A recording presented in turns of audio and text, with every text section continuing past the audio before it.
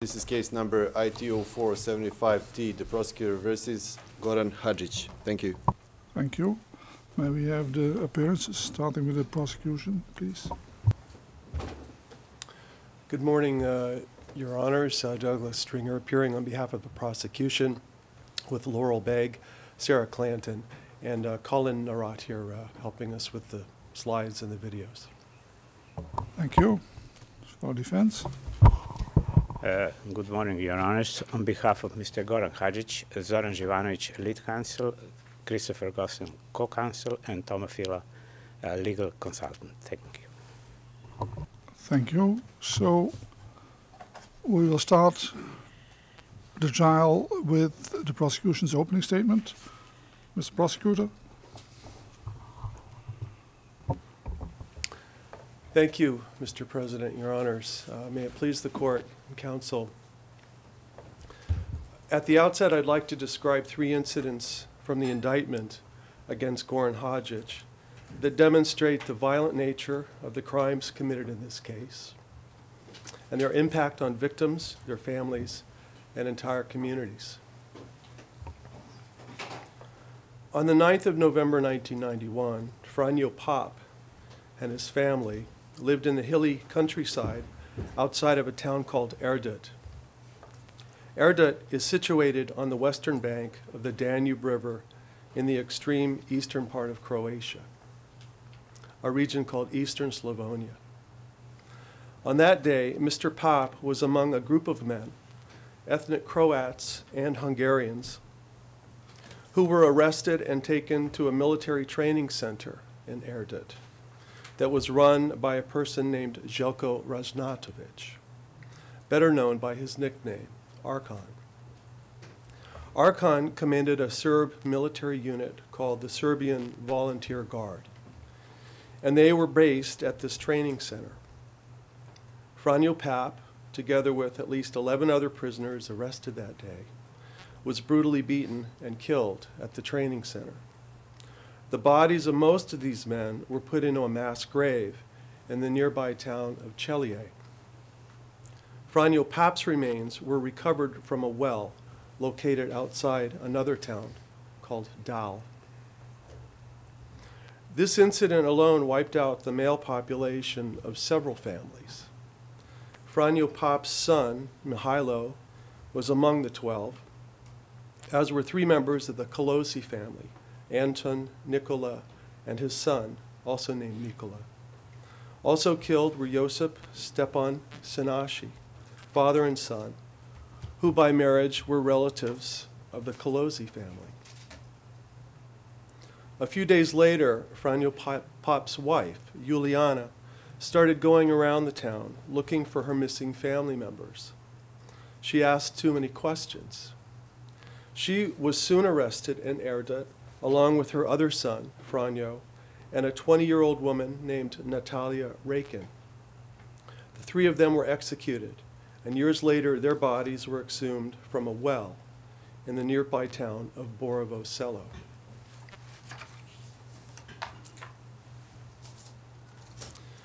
The town of Ilok also sits on the Danube in eastern Croatia, south of Erdut. It was a place where about 6,700 people lived, 92% of whom were Croats, but ethnic Slovaks lived there as well. By mid-October 1991, the entire region where Ilok was located had been taken over by Serb armed forces who were destroying the towns and expelling its non-Serb inhabitants. Ilok was packed with those who had come from other nearby towns, Tovarnik, Bapska, Sharongrad, Lovas. The people in Ilok tried to negotiate terms with the representative of the Yugoslav People's Army, the JNA, so that they could stay. But in an act that demonstrates the complete hopelessness of their situation, the people of Ilok organized a referendum, a vote, on whether to leave their town altogether. The vote was held on the 13th of October, 1991. There were two questions on the referendum. Your honors have it on the screens in front of you, or you should. The first was whether to surrender their weapons and agree to the terms demanded by the JNA. The second question on the referendum was whether to collectively move away altogether. The referendum was held on the 13th of October, 1991. And based on what they saw had happened in the neighboring towns like Tovarnik, Sharongrad, Lovas, the people in Ilok voted against accepting the JNA's terms. They voted to leave. Some 8,000 people left Ilok in a convoy that was organized by the JNA.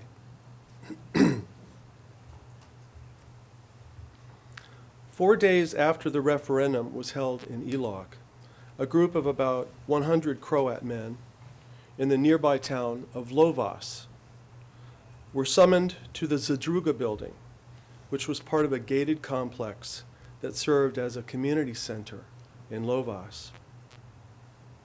The town was under the control of the Serb armed forces. The men had been summoned there before and required to perform forced labor. On this occasion, a different form of forced labor awaited them. After they arrived on October 17th, severe beatings took place in the courtyard of the Zadruga complex. Some were singled out for special treatment, and they were stabbed and beaten with knives, metal bars, and electrical cables. On the following morning, October 18th, about 50 of the prisoners were called out by name and told to line up in pairs. The group was then marched out of the town to a clover field where mines had recently been placed. The mines had not been put there by Croatian fighters, but rather by the Serb armed forces themselves. One of the prisoners, Boško Bojanac, had already been beaten so badly that he was not able to complete the march down to the clover field. He was shot on the spot and left along the side of the road. When the prisoners reached the field, they were directed at gunpoint to hold hands and walk across, sweeping their legs from side to side in order to locate and disarm the mines that had been placed there. When the first mine exploded, several Serb soldiers began firing at the prisoners in the field. And when it was over, 21 of the Croat men had been killed, with more injured. The dead were buried in a mass grave at Lovas.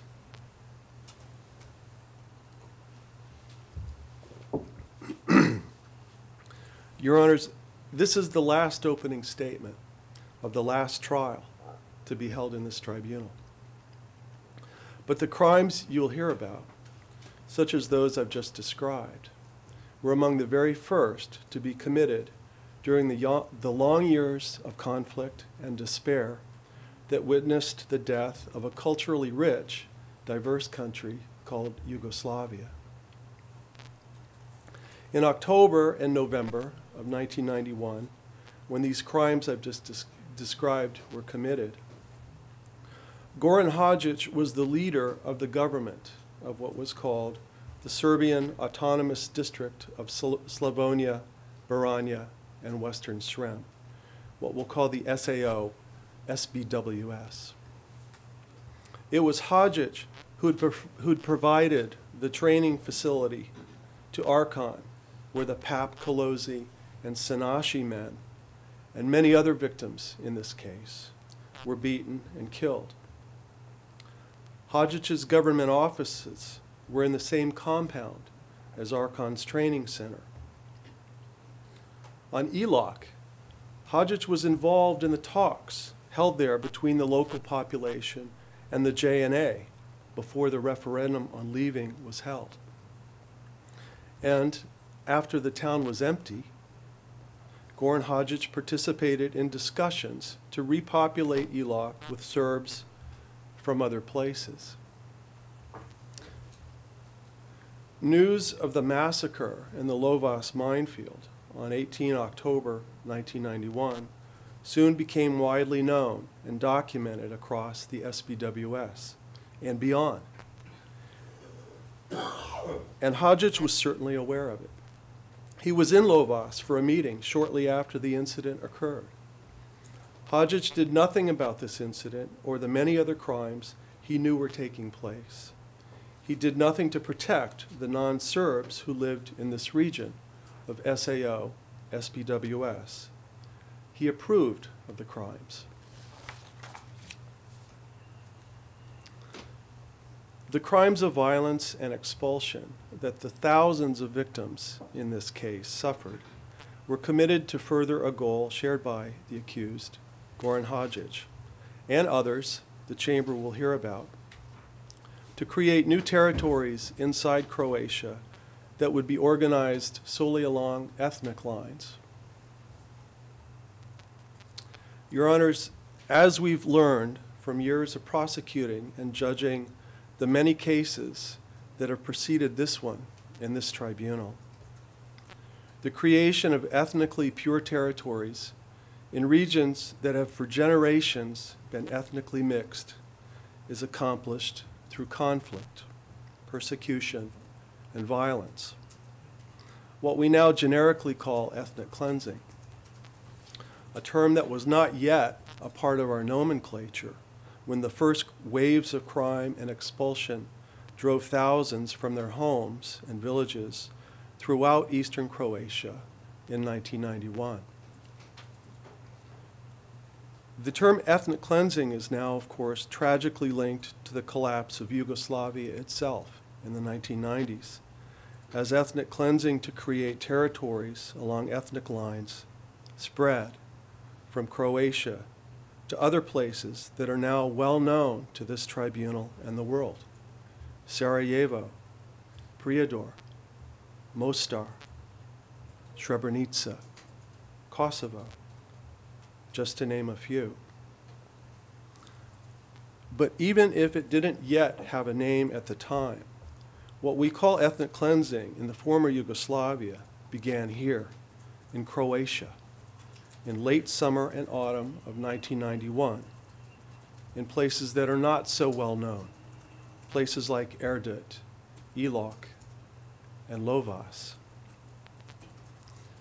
The evidence will show that in the pursuit of his ambition to establish an ethnic Serbian state on the territory of Croatia, Goran Hadžić presided over a breathtakingly vicious campaign of persecution, murder, extermination, deportation, forcible transfer, destruction, and plunder that was directed against thousands of innocents whose sole crime was to find themselves as non-Serbs living inside the areas controlled by Hadžić and the Serb forces that supported him.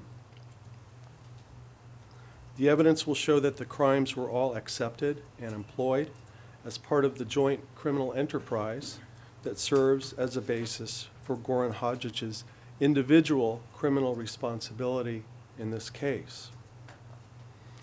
I'll speak about the JCE, its membership, and how Hadžić contributed to it shortly. The evidence will show that Goran Hadžić is also responsible for these crimes based on his role in planning, ordering, and instigating them. He aided and abetted the others who were committing these crimes. For many of the crimes, Hadžić had the ability to prevent them from happening or to bring about investigations and prosecutions of the perpetrators. Hadžić did not use his powers or influence to prevent crimes or bring perpetrators to justice, or even to speak out against what was happening.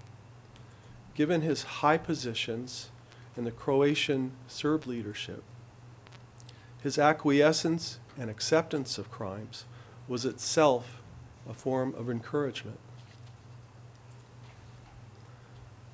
Your Honors, in the next few sections of my submissions, I'll describe a series of important political developments that provide the context for the conflict and crimes that would be taking place by August of 1991.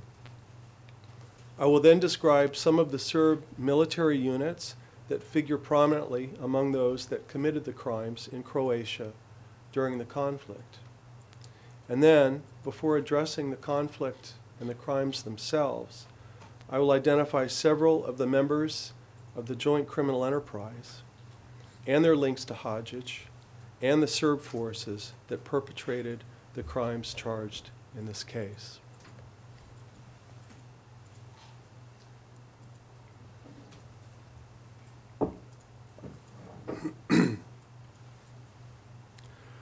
The widespread lawlessness and brutality that the Chamber will hear about in this case occurred in the context of profound political change that took place in the former Yugoslavia during 1990 and 1991. I would like to mention some of these developments now, those which bear directly on the case, and in particular, which led to the emergence of Goran Hadžić as the political leader of Serbs in Croatia during 1991 to 1993. As your honors know, in 1990, Croatia was one of 6 republics of the Socialist Federal Republic of Yugoslavia, the SFRY, which had been governed by a single party, the Communist Party, since World War II. In 1990, the communist system gave way as individual republics held multi-party elections. The first of these multi-party elections were held in April and May of 1990 in Croatia and Slovenia. In Croatia, the Croatian Democratic Union, the HDZ or HDZ, won more than 41% of the vote, which gave it a majority in the Croatian parliament.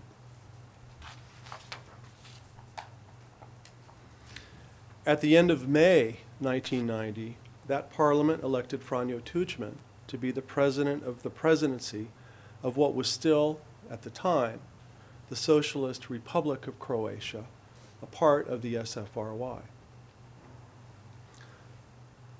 These events caused unease among ethnic Serbs living in Croatia. Although present in various parts of Croatia in significant numbers, the Croatian Serbs comprised about 12% of the total population of Croatia, compared to about 78% of Croats. The remaining members of the population consisted of other ethnic groups. Croatian Serbs were concerned that in this new post-communist Croatia, they could be subject to discrimination or lose political rights that they had enjoyed under the Yugoslav system. During the latter half of 1990, the Socialist Republic of Croatia embarked on a path intended to secure its independence from Yugoslavia altogether. On the 22nd of December, 1990, the Croatian Parliament promulgated a new constitution for the Republic of Croatia. Your Honors, I should add, all the timeline, the dates that you're seeing should have been compiled onto a single sheet of paper, which you should have. And if you don't have it, we can make sure that you do. But there is a time frame that we can, it's in the court binder, I'm informed.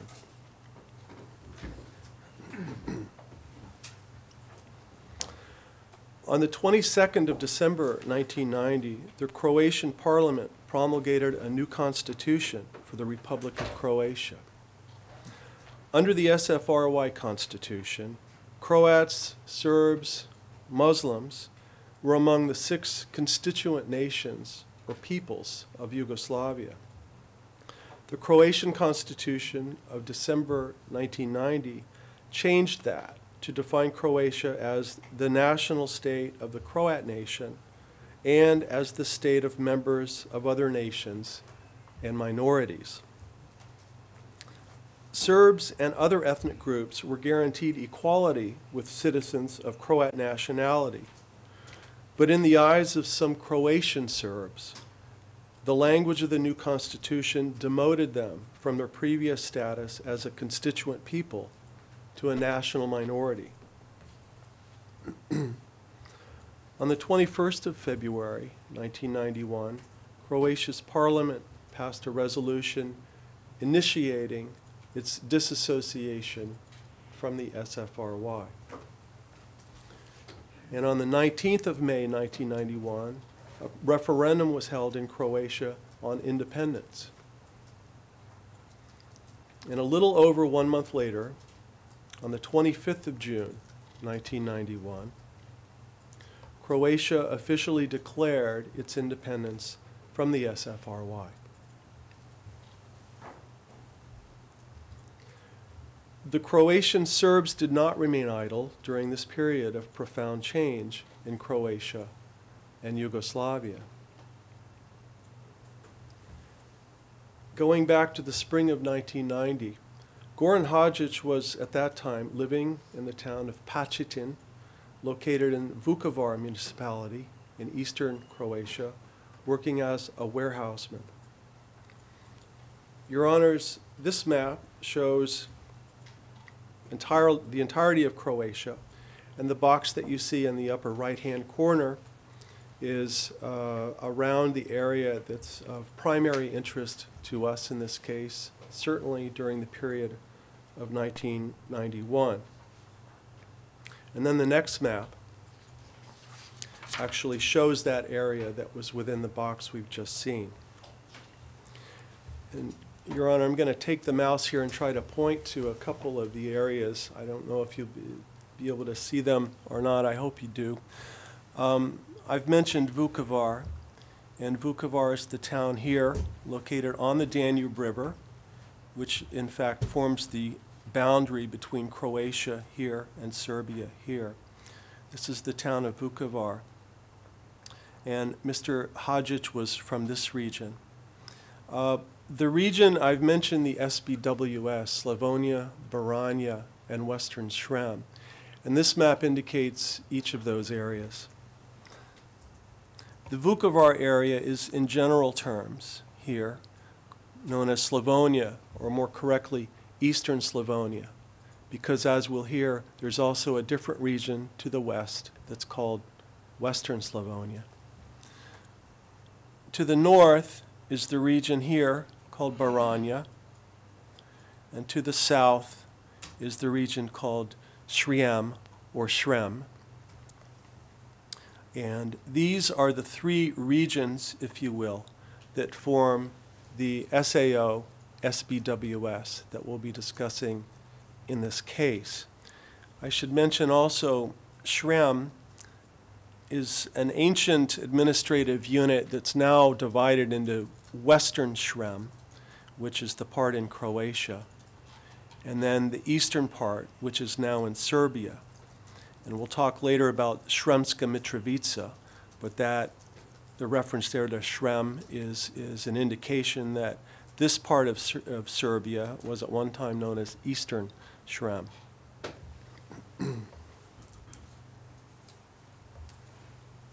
In the multi-party elections held in the spring of 1990, Hadžić won a seat on the Vukovar Municipal Assembly, running as a member of the SDP party, or the Democratic Party for Democratic Change.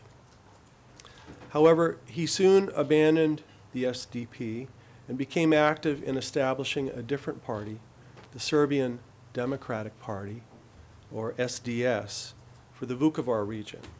And that was formed on the 10th of June, 1990. On that day, Mr. Hadžić was elected president of the municipal committee for the SDS in Vukovar. Over time, he became active in the SDS leadership for Croatia. While Hadžić and the Serbs in the Vukovar region of eastern Slavonia were organizing themselves, important developments were taking place among Serbs located in the Knin Krajina region to the west and south. This is important because the developments in the Knin Krajina were to serve as a precursor and model for the Hadžić-led move for Serb autonomy in his own region of eastern Slavonia. Later, the different Serb autonomous areas, or districts, served as the genesis for what's called the Republic of the Serbian Krajina, the RSK, which Hadžić would become president of in 1992. Your Honors, this map indicates the area generally of what was to become the SAO Krajina, with the blue borders being an indication of what was the territory declared. And then this will be evidence of one of the upcoming witnesses. The red generally referring to the areas that were under Serb control. So the areas as declared did not totally match with the areas that fell under military control, and essentially the red would indicate the area of confrontation lines. This is the SAO Krajina here, and we'll talk more about this area throughout these submissions. The Knin Krajina Serbs were led by Milan Babić, who on the 31st of July, 1990, became the president of a body called the Serbian National Council, SNC. And this was to operate as the executive branch of a Serbian assembly, which had been established in the Knin region 1 week earlier. This assembly had declared sovereignty and autonomy of the Serb people in Croatia 1 week earlier on the 25th of July, 1990. The Knin Krajina SAO declared itself as a sovereign autonomous region in Croatia. Within about 5 weeks' time, by the 2nd of September 1990, the SNC had called for and held a referendum for Serbs on autonomy of Serbs inside Croatia. And the Serbs voted overwhelmingly in favor of autonomy, about 97% in favor. On the 21st of December, 1990, the Knin Municipal Assembly adopted a decision establishing what was called the Autonomous Serbian District, or SAO, for Krajina. This decision provided that the institutions of the SAO Krajina would be responsible for the district's proper functioning, and that it, the SAO Krajina, would implement the laws of Croatia within that territory. One day after the decision declaring the SAO Krajina, on the 22nd of December, 1990, as I've already mentioned, the Croatian Parliament promulgated the new constitution. Under Milan Babić, the SAO Krajina moved rapidly to establish complete autonomy within Croatia. Separate parallel institutions, such as the police, were set up to replace the same Croatian institutions. On the 5th of January, 1991, the Executive Council of the SAO Krajina revoked the authority of the Croatian Ministry of Internal Affairs, the MUP, or the police, to operate inside its territory. All remaining links with Croatia were severed on the 1st of April, 1991, when the SAO Krajina Executive Council voted to secede from Croatia. It issued a decision on accession of the SAO Krajina to the Republic of Serbia.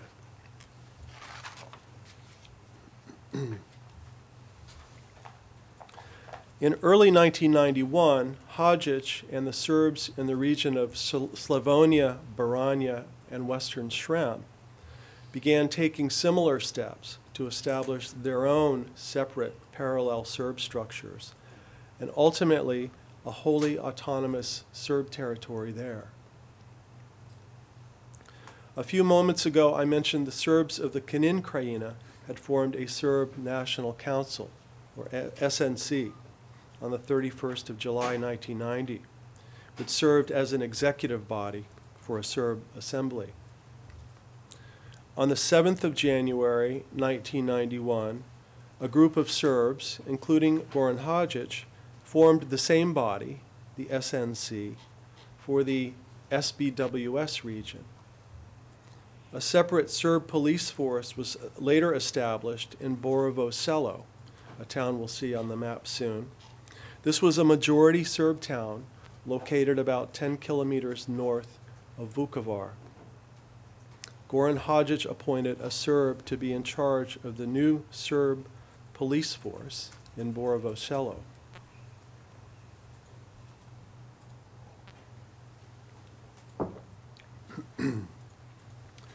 The creation of separate Serb and Croat police and security forces, both in the Knin region and the Vukovar area, is an extremely important development. As we will see, the first armed conflicts that occurred in the war between the Serbs and the Croats in Croatia involved police units. Second, the evidence will show that these newly created Serb police and security units were financed and equipped by the Republic of Serbia. On the 26th of February 1991, the SBWS Serb National Council, the SNC executive body, issued a declaration on the sovereign autonomy of the Serb nation of Slavonia, Baranja, and Western Srem. This provided that the Serb people in that area would exercise sovereign autonomy through supreme legislative and executive power in relation to specified issues of autonomy, including the protection of peace and security. The SBWS government structures came into being on the 25th of June 1991. This is a day of tremendous importance. As we've already noted, it was on this day that the Croatian parliament declared Croatia to be independent from Yugoslavia. International recognition of Croatia was not to come for another 6 months, but the lack of official recognition from outside does not appear to have had any effect on the events that were now taking place inside Croatia.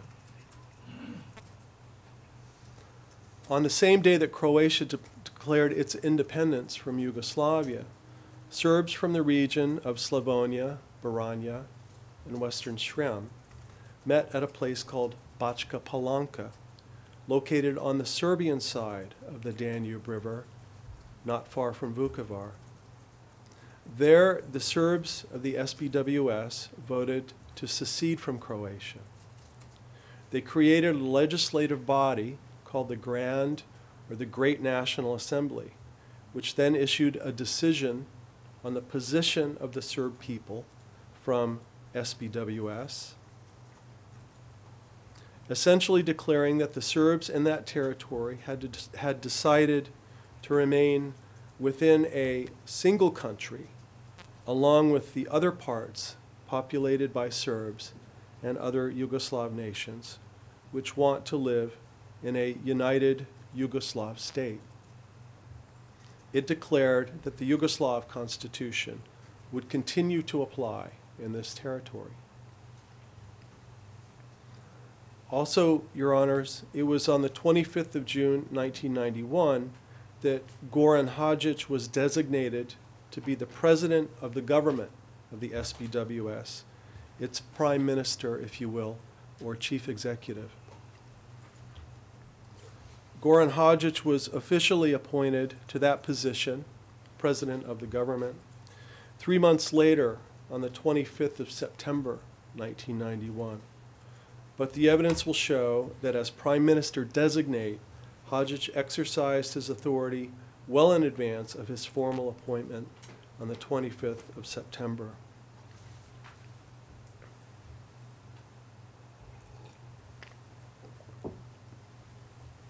Your Honors, this slide is Article 4, shows Article 4 of the 25th of June, 1991 decision on the position of the Serb people of the SBWS that I just referred to. Citizens who live on the territory of Slavonia, Baranja, and Western Srem are equal in their rights and duties, and they have the same protection before state and other bodies, regardless of their race, language, sex, nationality, religion, etc. Your Honors, the evidence is going to show that this was absolutely, tragically, not true. Within a few short months after the adoption of this declaration, certain citizens found that they not only had no protection before official bodies of the SBWS, but that they, in fact, were the target of this so-called state of SBWS. It soon became open season in Slavonia, Baranja, and Western Srem on anyone who wasn't a Serb. Croats, Hungarians, Slovaks who lived in the region were targeted for persecution, violence, forcible eviction, and were murdered in large numbers as the SBWS was cleansed of its non-Serb population. Even Serbs who protested against the persecution of their non-Serb neighbors were driven out. The evidence will show that in the months and years that followed the 25th of June, 1991, Goran Hadžić used his positions of leadership in the Serb-held territories of Croatia to facilitate and encourage the violent persecution and forcible removal of Croats and other non-Serbs from the SBWS territory. This was a goal that he shared with others in the joint criminal enterprise that is charged in the indictment. Your Honors, coming back now to this map, this shows the locations of the SAO Krajina, as I had previously mentioned.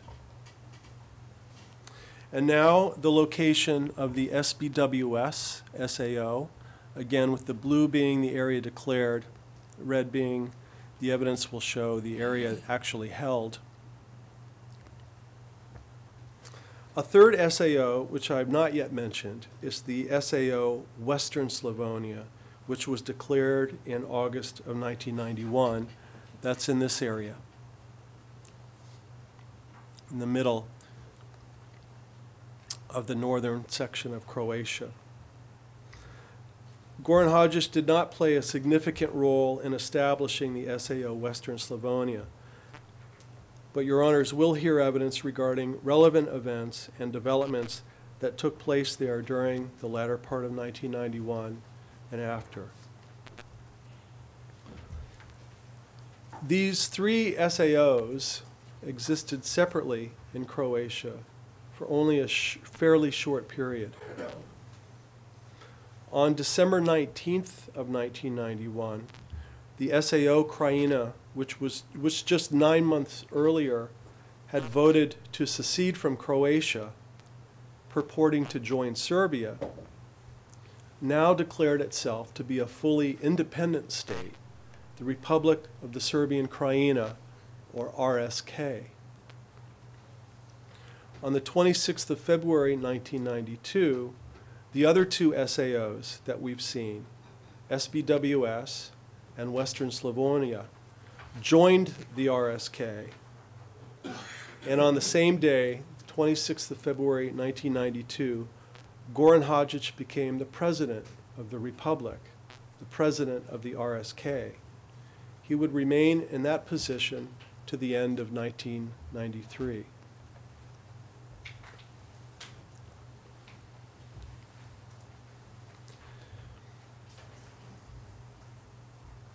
The establishment of the three SAOs by the summer of 1991 claimed territory in Croatia that was to be autonomous Serb territory. But at that time, not everyone shared the same vision of what life would be like inside the SAOs for the people, Serbs and non-Serbs alike, who lived there. The evidence will show that for some, the establishment of the SAOs was an attempt to preserve Serbian identity, culture, language, such as the Cyrillic script, within the framework of a new Croatia. For others, however, the vision was much different, much more extreme. They saw the SAOs as largely mono-ethnic territories for which there would be no place for non-Serbs. In order to achieve this vision, populations would have to move. People would have to be driven out, others brought in. Ultimately, this was the vision that prevailed. This brings us to the common criminal purpose of the joint criminal enterprise charged in this case. Your Honors, the evidence will show that a group of people, among whom is this accused, Goran Hadžić, intended to make the SAOs in Croatia as monoethnic, as Serbian as possible.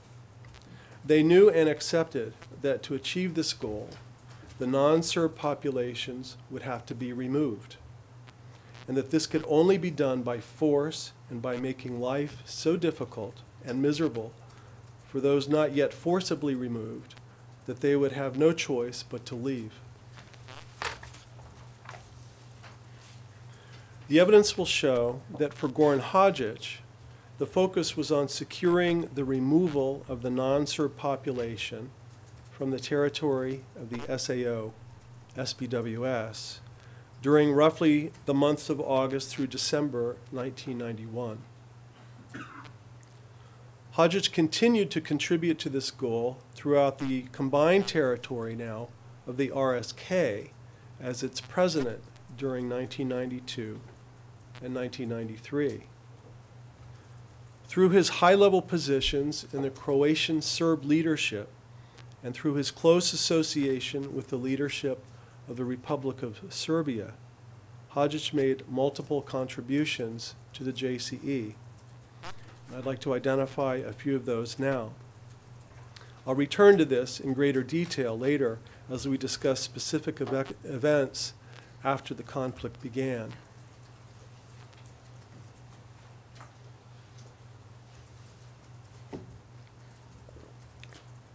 First, Hadžić was a formulator and implementer of discriminatory policies. Goran Hadžić established and led government bodies which formulated and implemented policies that discriminated against non-Serbs, ensuring that they were expelled from the area and would not return.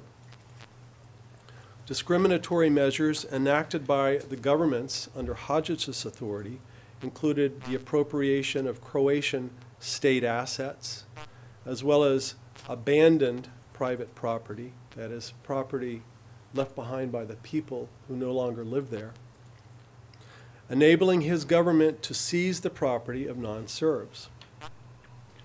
Under his authority, the RSK enacted legislation permitting the resettlement of only those people who had a clean war record and had not collaborated with the enemy.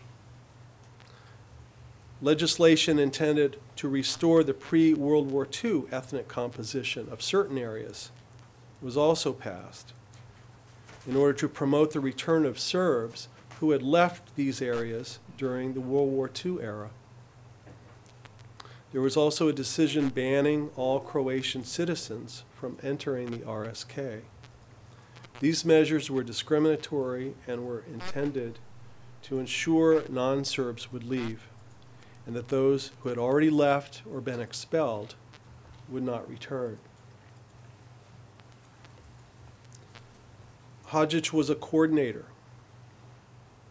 Using his position of authority, Goran Hadžić contributed and facilitated the work of the local Serbs and militias, with that of military units arriving from Serbia, and ensured that his government ministers did so as well. I will talk about the various Serb forces that committed the many crimes charged in this case. Goran Hadžić was the civilian leader of the SBWS government, and later the RSK. And in those capacities, he served as an important connection between civilian authority and the various Serb armed forces. He was fully engaged in military discussions, planning, and operations. As I'll mention later, the evidence will show that certain Serb forces or units and their military commanders were integrated within Hadžić's civilian government. Goran Hadžić was a supplier. The evidence will show that Hadžić contributed to the JCE by using his position of authority to ensure that the Serb forces operating in Croatia had the resources, materials, and weapons they needed to take control over the territory they claimed for the SAO SBWS. For materials, weapons, and money, the SBWS was completely dependent on Serbia and the continued support of its leadership.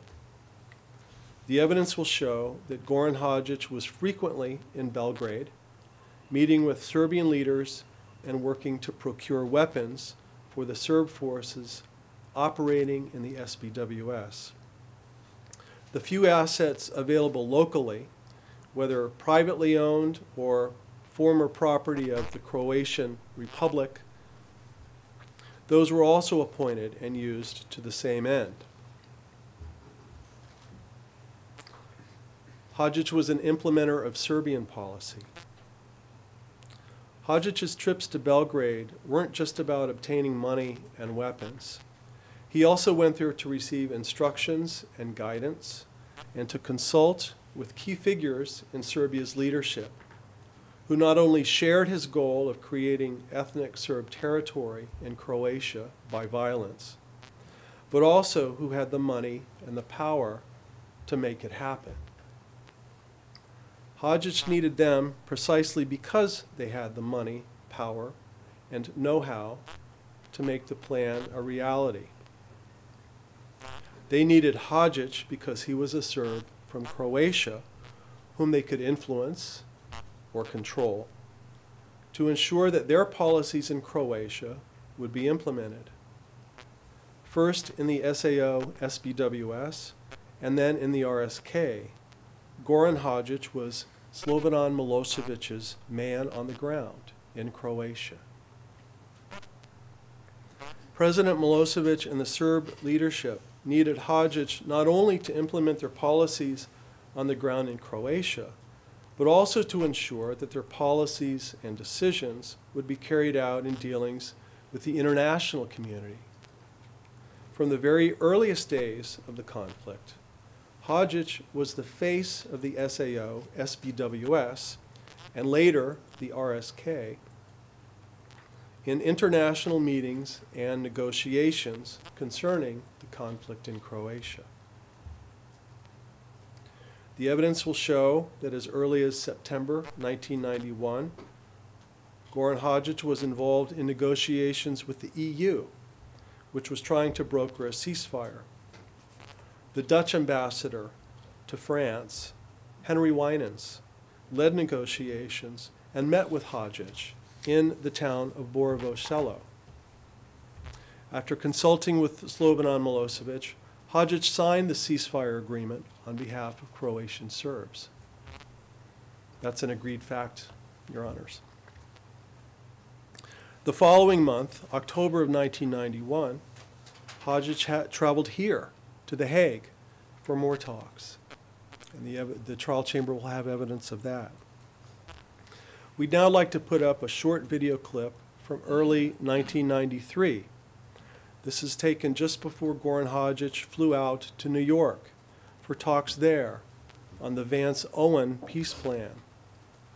Here he expresses the view that the only solution is for there to be a border between the Serbian and Croatian people. In this footage, Mr. Hadžić is accompanied by Mile Paspal, who at the time was president of the RSK Assembly.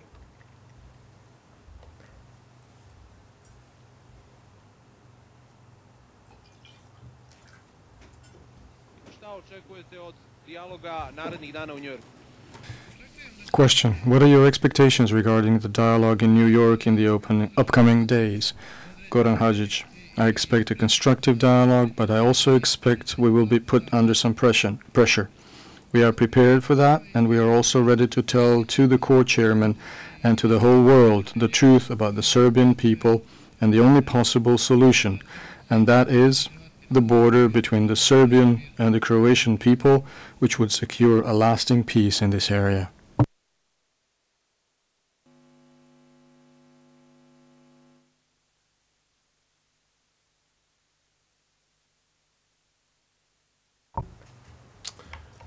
The trial chamber will have evidence of many meetings and negotiations that Hadžić had with members of the international community from 1991 through 1993. Hadžić's recognized role on the international stage undoubtedly gave him tremendous influence and provided him with a real opportunity to contribute to the restoration of order and the prevention of ethnic-based crimes. The evidence will show that during the course of his many meetings and negotiations with members of the international community, Hadžić was repeatedly confronted with allegations and evidence of ethnic cleansing and expulsion of non-Serbs. He did not use his influence to stop these crimes or even attempt to do so. The evidence will show that Goran Hadžić had no regard for the plight of non-Serbs living within the Serb-controlled areas under his authority. Hadžić was a direct participant in crimes.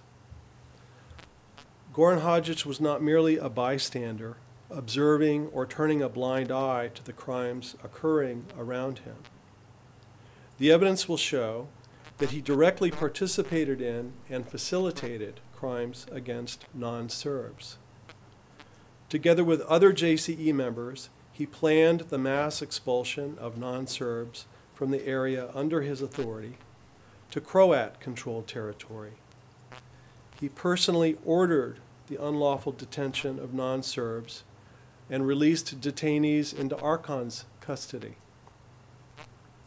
As I will discuss in further detail, following the fall of Vukovar, he personally ensured that at least 200 Croat prisoners remained in the SBWS and were not moved out to Serbia.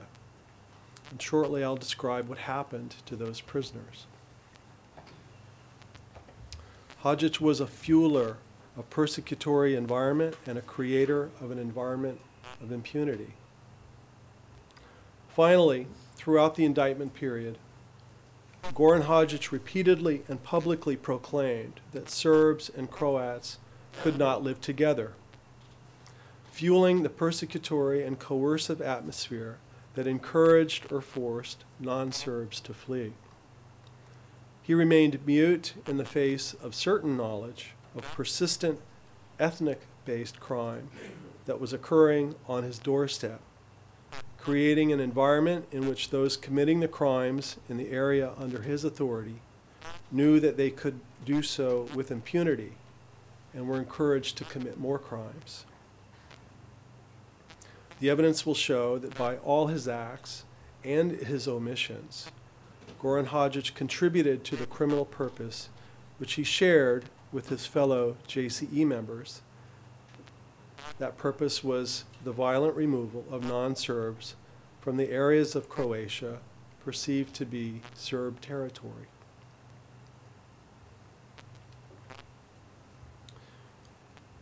Now a few words about the Serb forces that I've been referring to. The evidence will show that the dirty work was done by a number of different military units and organizations. Some of these were local units, Others came from Serbia. Sometimes these units worked separately, other times they worked together. But at all times, the Serb forces, as they're defined in paragraph 11 of the indictment, were fulfilling the task of ridding the SAO of its non-Serb population. I'd like to briefly describe here just a few of the Serb forces that the Chamber will have evidence about in this case. After that, I'll talk more about the individuals, other members of the JCE, who are most closely associated with these Serb forces.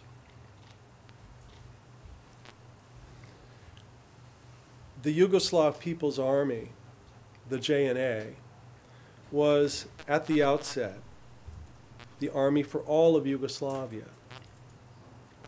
That was its constitutional role. As Yugoslavia began to fall apart, however, the JNA's role changed. The evidence will show that after the Serbs in Croatia declared their independence, the JNA was gradually transformed. By mid-1991, the evidence will show that the JNA was essentially a Serb army whose mission was to protect Serbs outside Serbia. The evidence will show that for the JNA, the protection of Serbs in Croatia meant intervening militarily to remove Croatian institutions, authorities, and armed forces from Serb majority areas. But it soon went beyond that. The evidence will show that the JNA was among those Serb forces that directly participated in the cleansing of large numbers of non-Serb civilians all across the SBWS, including areas where Croats, not Serbs, were far and away the largest ethnic group. The role played by the JNA in ELOC, which we mentioned at the beginning of our submissions, this is an example of this. The transformation of the JNA from a Yugoslav People's Army to a Serb army involved in ethnic cleansing of non-Serbs in Croatia was carried out by JCE members who were in the JNA and Serbian leadership, such as Generals Hadžić and Hadžić, and with the support of Serbian President Slobodan Milosevic. The Serbian Volunteer Guard, SDG, was led by Archon Željko Ražnatović. The SDG were also called the Arkanovci, Archon's men, or Archon's tigers. Archon and the SDG were sent to Dal in the SBWS by Jovica Stanisic, who was chief of the Serbian State Security Department, or the DB. Serbia's state security and Ministry of Defense continued to sponsor this unit, the SDG, ensuring that it was well equipped with weapons and ammunition. By August of 1991, Archon's men were installed at the training center facility in Erdut, made available to them by Goran Hadžić. This was the training center where the men of the Pop, Kolosi, and Sanashi families were taken in November 1991, beaten and killed. The training center was within the same gated compound as the seat and offices of Goran Hadžić's SBWS government. After 1991, Archon's men moved to the Knin Krajina region of the RSK, and they fought there in 1992, before moving south to participate in the conflict after it spread to Bosnia-Herzegovina. The evidence will show that local Serbs within the SAOs in Croatia organized themselves into militias, or territorial defense forces, that participated in the expulsion of non-Serbs from the areas they controlled. In this, they worked in tandem with units from the JNA that were not from the area, and they participated in many crimes and expulsions. The commander of the local territorial defense for the SBWS was not a local. Radovan Stojacic, known as Baja, was sent from Serbia to take command of the SBWS TO, Territorial Defense. Later, when Hadžić was president of the RSK units of territorial defense were transformed into special police units, and these RSK police units played a key role in crimes committed during 1992 and 1993. The Serbian National Security, or SNB, was a special police unit that provided personal security for Goran Hadžić and his SBWS government. The evidence will show that the members of the SNB committed numerous crimes and killings of non-Serbs in the SBWS, and they frequently collaborated with Arkan and his men in this. Serb forces that were active committing crimes in the SBWS in 1991 also included many volunteers who were sent from Serbia. Several nationalist political parties in Serbia formed volunteer units and dispatched them to Croatia. Among these, Vojislav Šešelj organized his own volunteers, commonly referred to as Chetniks, or Šešelj's men.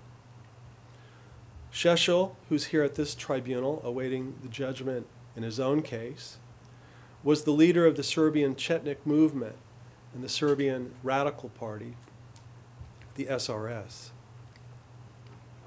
Šešelj held extremist views on ethnic separation and restoration of a greater Serbia that would encompass substantial parts of Croatia as well as Bosnia-Herzegovina. The Serbian Ministry of Defense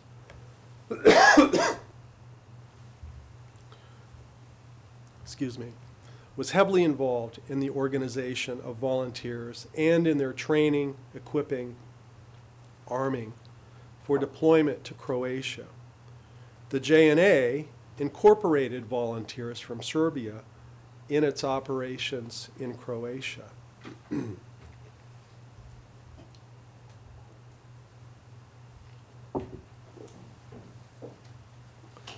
The Red Berets were a special unit that was formed, financed, and equipped and deployed by the Serbian State Security, the DB. This unit also participated in crimes against non-Serbs.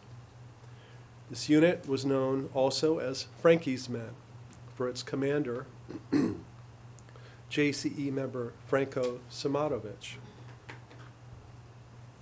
This unit had bases in Tikvesh and Ilok. Apologies.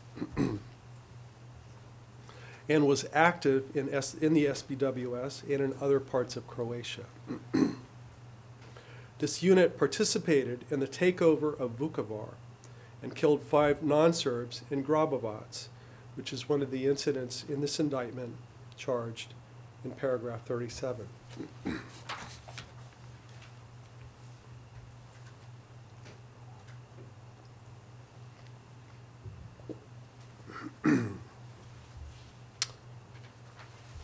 Your Honors, here I'd like to speak about a few of the more prominent JCE members that are charged in the indictment as being part of the common criminal purpose with Goran Hadžić. Slobodan Milosevic was the president of the Republic of Serbia and the most powerful figure in the JCE. During the relevant times in this case, Milosevic controlled all major decisions and institutions of the Serbian government. Through his position, he was able to exercise control over and influence Serbian forces such as its MUP and the JNA. This made him, in all likelihood, the most powerful person in the former Yugoslavia during the indictment period, 1990 to 1993. His dominance was built on manipulation of Serbian nationalist policies, the essence of which was that Serbs must live in a territory controlled by Serbs. He surrounded himself with loyal supporters. Hadžić and other JCE members rallied around Milosevic and shared his nationalistic sentiments of Serbian unity and ethnic separation. Jovica Stanisic was the chief of the State Security Department, the SDB, the Republic of Serbia. This was a part of the Serbian MUP, Ministry of Internal Affairs. He was formally appointed to this position in December of 1991, but he exercised de facto authority over the DB in the months preceding his formal appointment. Franko Samatovic, also known as Frankie, was his deputy. As your honors know, the trial of Mr. Stanisic and Samatovic in this tribunal is in its final stages. Stanisic and Samatovic controlled and coordinated the arming, training, and deployment of volunteer formations in the SBWS, SAO Krajina, and later in the RSK. Archon's Tigers and the Red Berets were among these. In my first remarks, I mentioned the people of Ilok who'd voted to leave rather than stay, and the involvement of Goran Hadžić in discussions about resettling Serbs there. The discussions were held in Stanisic's hometown of Bačka Palanka, which is located on the other side of the Danube River, directly opposite Ilok. Jovica Stanisic was present with Hadžić when this was discussed in late October or early November of 1991.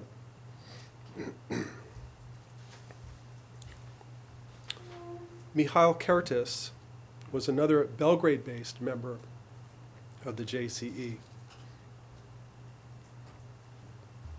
He was a member of the Serbian presidency in 1989 and 1990 and was Deputy Federal Minister for Internal Affairs in Serbia in 1992. The evidence will show that Kertis provided weapons, logistical, and financial support to Serbian special police and paramilitary units that were operating in Croatia.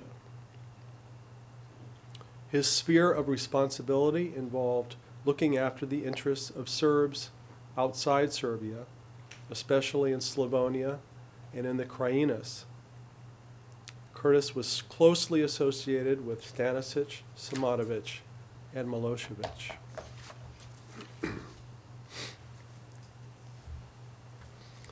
I've mentioned Željko Ražnatović, Archon. He was the commander of the Serbian Volunteer Guard, also known as Archon's Tigers. The evidence will show that Archon was dispatched to the SBWS by Jovica Stanisic, who, as I mentioned, was the head of Serbia's DB, State Security. Archon is one of the core JCE members with whom Goran Hadžić collaborated in this case. Archon was a known criminal even before 1991 and is a notorious perpetrator of crimes committed in this case. By August of 1991, SBWS Prime Minister designate Goran Hadžić had installed the SAO SBWS government at a winery facility in Erdut. Inside the compound was Archon's training center, which I've already referred to. Many prisoners were brought to the training center for interrogations and beatings before being killed. As indicated here, when the conflict spread to Bosnia from Croatia, Archon and his unit fought in Bosnia-Herzegovina. He was indicted by this tribunal, but he was never tried. He was assassinated in Belgrade in January of 2000. Arkan and his men also participated in joint actions with the JNA throughout the SBWS. JNA General Andrija Bjorčević was commander of the 12th JNA Novi Sad Corps in November of 1991. And that unit directly participated in the JNA's operations, was a part of the JNA's operations in the SBWS. We're going to play a short video clip that was taken in 1992, in which Bjorčević is speaking. And after referring to the destruction of Vukovar, which we'll be getting to shortly, Bjorčević praised Arkan and the tactics they employed together in their joint operations.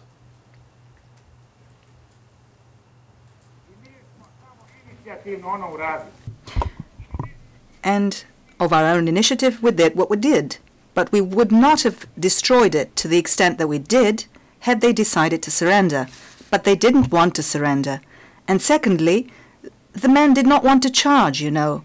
You can go about attacking using equipment to no end, but if you don't have a man who will seize it, that's the greatest merit of Arkan's volunteers. Some are imputing, however, that I am acting in collusion with paramilitary formations. Those are not paramilitary formations here. Those are men who have come voluntarily to fight for the Serb people. We encircle a village, he storms in, and whoever doesn't want to surrender, he kills off, and we move on.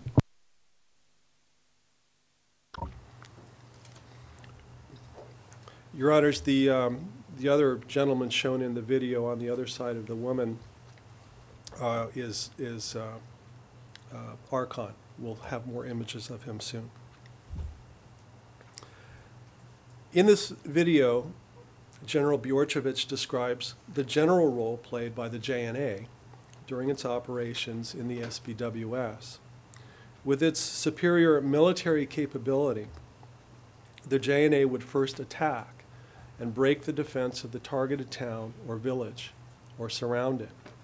It would then step back while units such as Arkan's men, local TOs, or volunteers stepped in to do the mopping up. This alone tells us much about how different Serb forces worked together.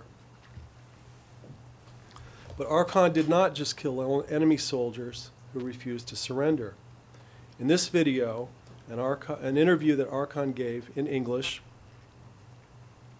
in late 1991, probably in September, to French television, Arkan describes his policy on the treatment of prisoners generally.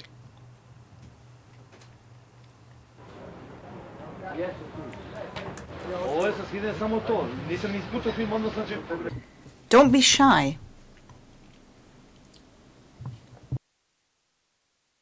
Don't take any more prisoners.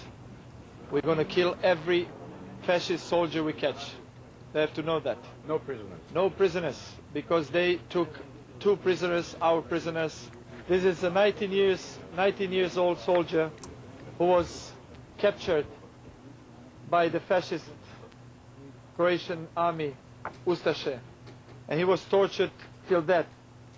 We can't forget about the past, when 33 members of my family were killed in the Second World War, tortured like my soldier was tortured like this.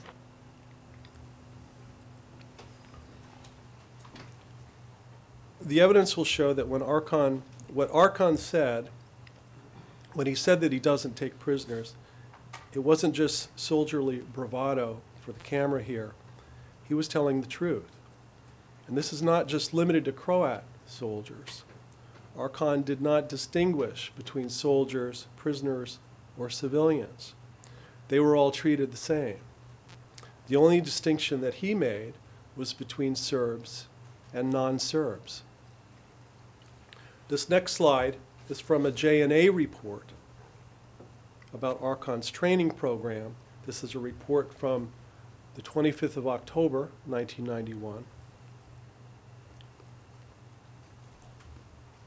Through the training process, of each volunteer, they learn when raiding into a Croatian house to kill whomever they find in the house, no matter if those are children, old, and frail people, women, and similar. They train them to open fire from left to right when engaged in the killings.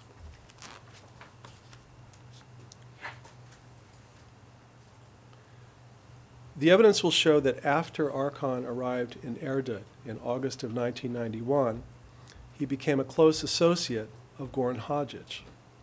They were frequently together. This is a still photograph taken from a video from the early part of November 1991 at the funeral of General Mladen Bratic. He had been the commander of the JNA 12th Novi Sad Corps. He was killed in combat operations near Vukovar. The incident charged in paragraph 24 of the indictment is an example of the close collaboration, the criminal collaboration between Hadžić and Arkan. The evidence will show that on the 21st of September 1991, Hadžić and Arkan together, accompanied by 12 of Arkan's men, went to the Dal police station where a group of prisoners was being held. Hadžić had ordered that these prisoners be brought to the police headquarters about 1 week earlier on the pretense they were to stand trial. Hadžić and Arkan released 2 of the men. 11 others were taken away by Arkan. We know his policy on prisoners. They were executed. And in 1998, the remains of 9 of those 11 were exhumed from the village of Čelije and from a well in Dal.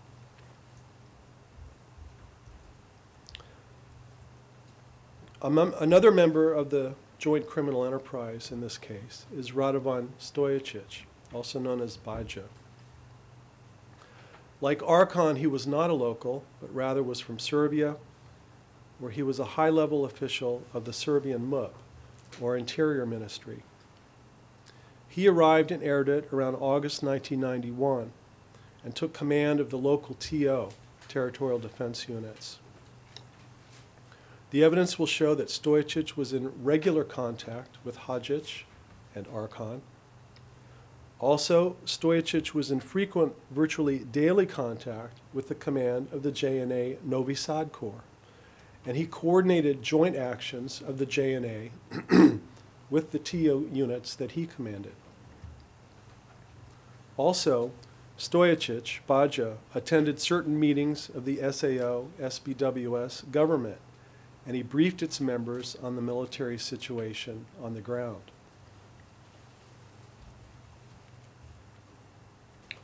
Milan Martic was a police officer from Knin who served as its chief of police.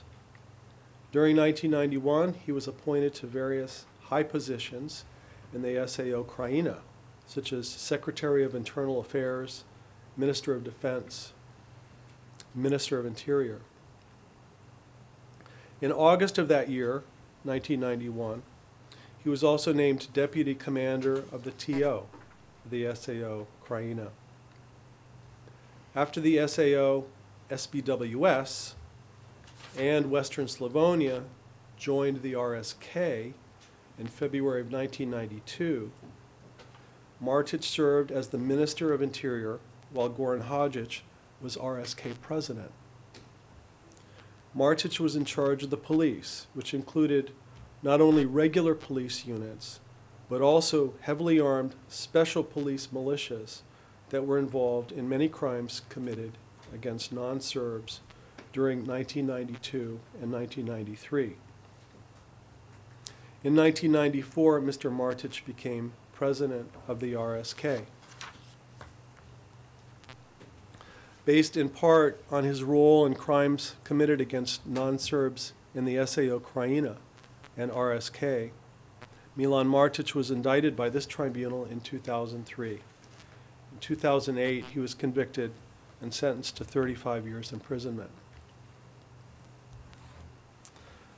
Although he's not identified as a JCE member in the indictment, I would like to mention Stivo Bogic, also known as Yayo. Bogic was a Serb from Vukovar, appointed by Goran Hadžić to head a unit called the Serbian National Security, the SNB. The SNB is among the Serb forces that are identified in paragraph 11 of the indictment. The SNB was a special police unit that provided personal security for Goran Hadžić and his SBWS government. Stivo Bogic's office was located in the center at the Erdut Winery Complex, some 10 meters away from Goran Hadžić's office.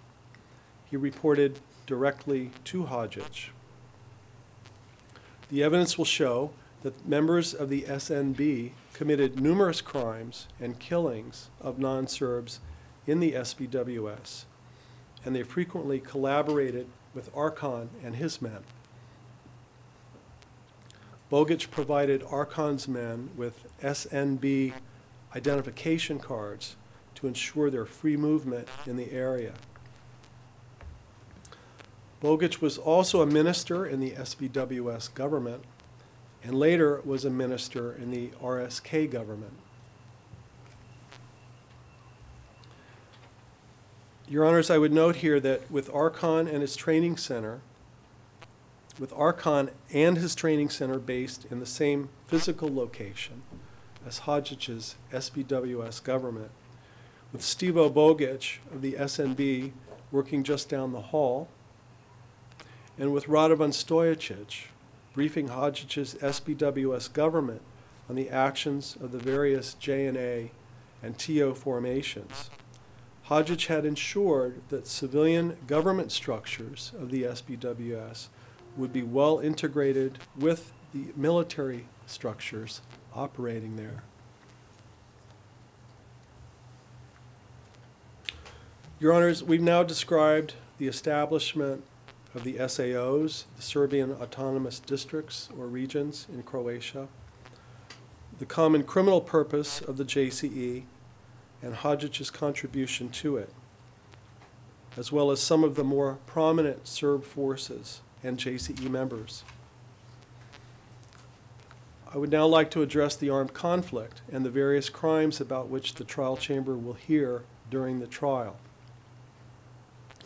First, I'd like to mention the beginning of the armed conflict. Your Honors, the evidence will show that the armed conflict began during the period of late March to early May of 1991, when units of the newly created Serb MUP, or police, clashed with their counterparts on the Croatian side. A significant conflict took place on the 31st of March 1991 at a place called Plitvice in central Croatia. And here, Your Honors, see a map of Croatia with the location of the Plitvice National Park indicated. Hundreds of armed Croatian MUP personnel were brought into the area in late March of 1991 to restore Croatian control there. That's because the park was within the territory of what had been declared to be the SAO Krajina. The Croatian MUP personnel there encountered armed police units of the SAO Krajina. The JNA was also present and intervened. A ceasefire was agreed. Several police personnel were wounded in the incident. The evidence will show that at the time of the incident at Plitvice, Goran Hadžić was one of the SDS leaders for the areas of Knin and Vukovar.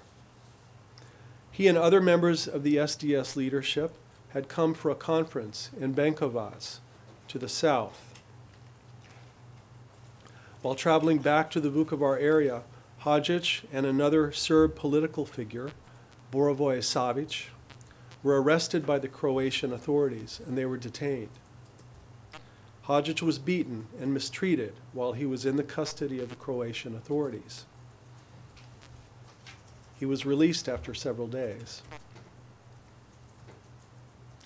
There will be evidence that after his arrest and mistreatment at Plitvice, Hadžić became more extreme in his politics and in his views about relations between Serbs and Croats in Croatia. If there had been two visions for the SAOs in Croatia, preservation of Serbian culture and identity within Croatia versus complete separation and establishment of autonomous ethnic Serb territory in Croatia, Hadžić was definitely in the latter camp after Plitvice. His orientation shifted to Belgrade. And by June of 1991, Hadžić would inform one of his more moderate colleagues in the SDS that he, Hadžić, was going to war. The evidence will show that Goran Hadžić held the view that Serbs and Croats could not coexist. This wasn't just his personal opinion. This was to become the policy of his government. Croats were to be driven out and not permitted to return. Your Honor, I can address one more incident and then just another page of my outline, and then it would be a good time for a break if you're... It's okay. After Plitvice, a significant armed conflict between Croats and Serbs occurred much closer to home. I've already mentioned Borovo Selo, a Serb town located a short distance north of Vukovar. This map, Your Honors, indicates the location of Borovo Selo in eastern Slavonia. And again, with the mouse, we've already got the arrow there. Your Honors can see Vukovar here, and then the town of Borovo just to the north. Here's Dal. Here's Erdut.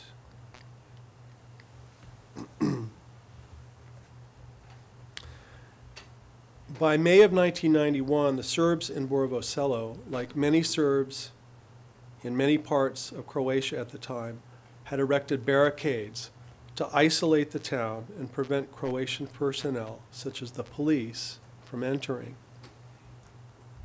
Here's a photo that gives an idea of what barricades looked like at the time. On the 2nd of May, 1991, the Croatian authorities sent 5 buses of Croatian police into Borovo Selo. This was in response to the arrest of 2 Croatian police officers the previous evening. The result was a battle between the Croat police on one side and local Serbs, together with volunteers of the Serbian Radical Party, the SRS, Šešel's people, who were also present in Borovo at the time. 12 Croatian policemen and 3 Serbs were killed at Borovo Selo during that incident on the 2nd of May, and more were wounded.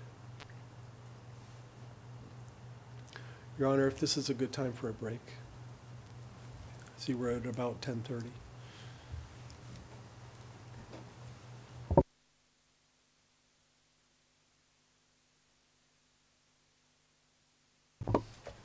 Thank you, Mr. Prosecution. So we will break now and come back at 11 o'clock. All rise. Vive le